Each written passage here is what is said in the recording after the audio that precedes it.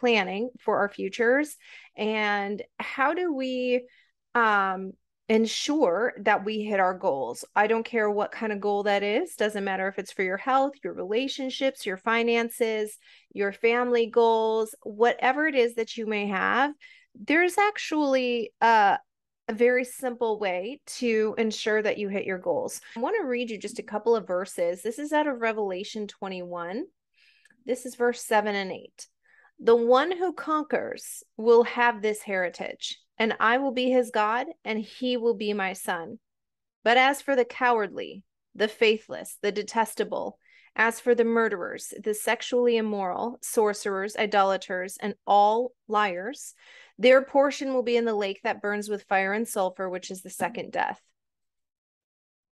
I believe very firmly that every word in scripture is written in the order of importance. Not just every word in scripture is important, but the order of which it is even written is important. In this scripture, what we are seeing is that there are two things that God's focus is turned onto, and how this not only plays into life on this earth, but also life in our next life. What happens after we leave this earth, right? Number one, the one who conquers will have a heritage. That's the number one thing, is that there is an end to, there is a reason why we are all here, and there will be an end to that reason.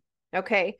There will be because it says the one who conquers, right? To do conquering, that means something must not have been subdued. At one point in time, it was not subdued. Then there was a fight for it. There was a battle for it. And then it was conquered. That was the final stage. So the one who gets all the way to the final stage. Okay, notice it doesn't say the one who goes ahead and tries his hardest.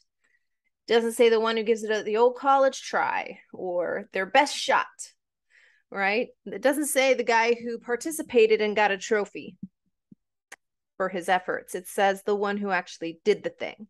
The one who actually conquers, he gets a heritage. Who doesn't get a heritage here? Again, I believe very firmly that the order of words is very important when we are looking at scripture. And the first thing that's listed is a coward. Wouldn't you think that it would be the swindler, the cheater, the liar, the murderer, the rapist, the Ponzi scheme developer, the person who is highly immoral, and things like Epstein Island and all those type of things? Notice it doesn't say that, actually. Those people are included later on. You know, the first thing is that God hates, so much so that he's judging them first, the coward. When you're looking at your life, doesn't matter if you're looking at it from, okay, I'm headed in this direction. This is the next thing I want to do.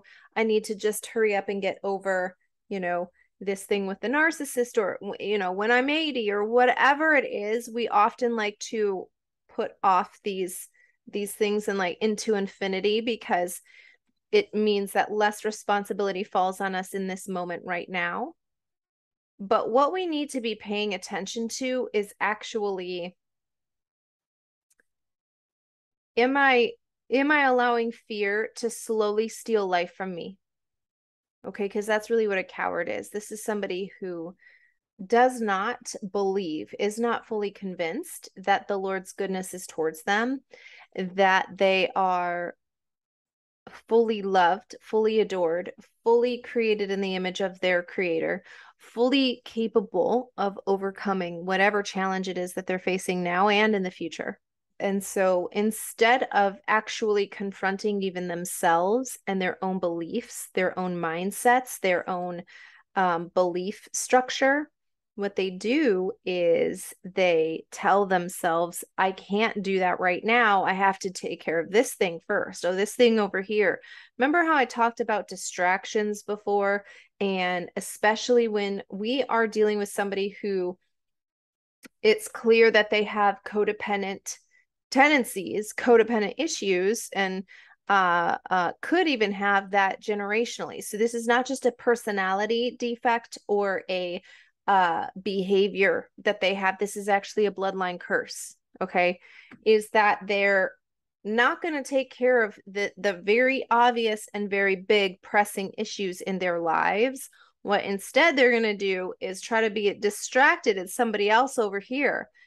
Susie's dog, escaped, and I got to go spend 10 days and every hour every day chasing down this dog. They will get in these crazy distraction mindsets, and before you know, everything is going to be a distraction, and then they're calling that into their lives actually. And then you'll notice that everything in their house is breaking and their car isn't working, and it's just this never ending thing. And that actually has to do with the energy transfer, that they have been sowing energy into the distractions. And so the distractions are like, oh good, we found a home, let's go over here. This is a spirit behind all of this.